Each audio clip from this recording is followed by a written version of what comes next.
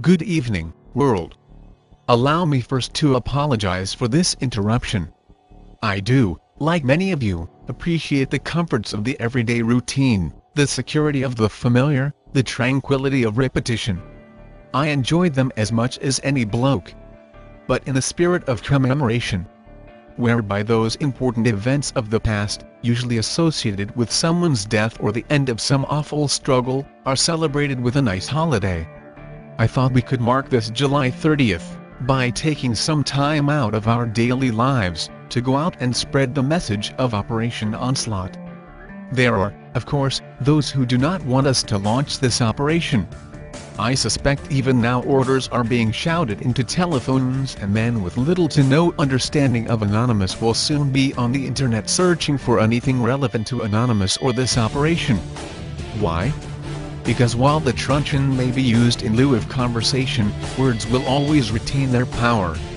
Words offer the means to meaning, and for those who will listen, the enunciation of truth. And the truth is, there is something terribly wrong with this country, isn't there? And where once you had the freedom to object, to think and speak as you saw fit, you now have censors and systems of surveillance, coercing your conformity and soliciting your submission. How did this happen? Who's to blame? Well, certainly there are those who are more responsible than others, and they will be held accountable. But again, truth be told, if you're looking for the guilty, you need only look into a mirror. I know why you did it. I know you were afraid. Who wouldn't be? War, terror, disease.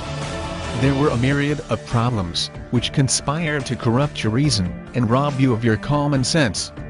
Fear got the best of you, and in your panic, you turned to your governments. They promised you order. They promised you peace. And all they demanded in return was your silent, obedient consent.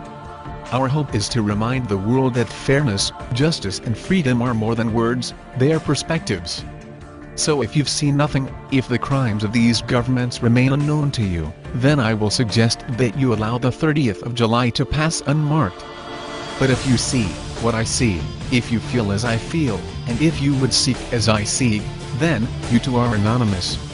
The objective is simple: spread the word that Anonymous is here, and we are a force to be reckoned with by posting flyers, stickers, tags, etc. across your cities.